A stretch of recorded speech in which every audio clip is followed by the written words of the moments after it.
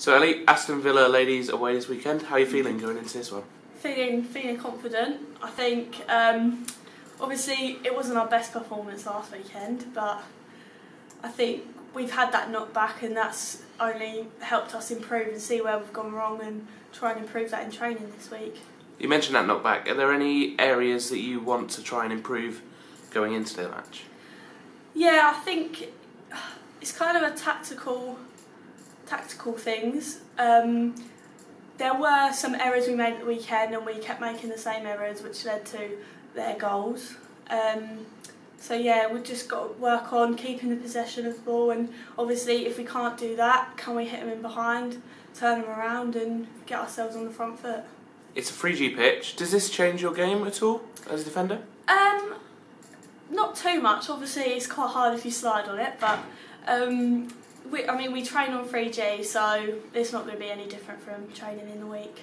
And we're well over halfway now in the spring series. What are your overall thoughts in your first season in the senior game?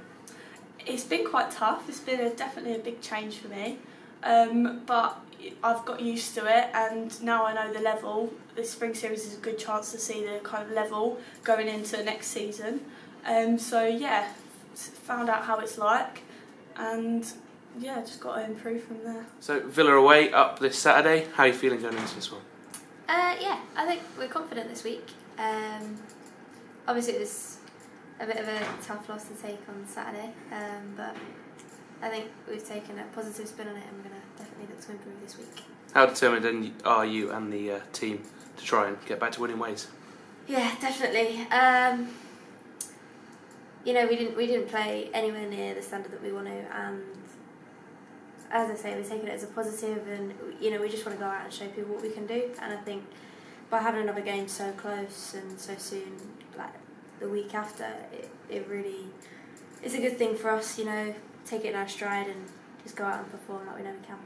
So you've been at London Bees now for a couple of years. Mm-hmm. How has the whole club progressed as a whole? Yeah, massively. When I first came, I actually hadn't heard of the team. I moved up from Brighton, and it was a small club. There wasn't many people involved. There was a squad of like 20 for both teams, and now it's a really big and good sort of club to be involved in, and in every aspect, from the media side, like yourselves, and the strength and conditioning, and like Dave that's come in and progressed it massively, and the players that we've got in as well. We've got some real talented players, and every week we're progressing.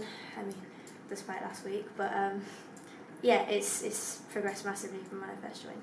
So as we get now towards the end of the spring series, when do attention start to turn to next season, and what are the aims for that?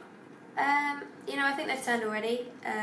This season is just a stepping stone for us, and it's not competitive, but we do want to do the best we can. But our main priority is the main season.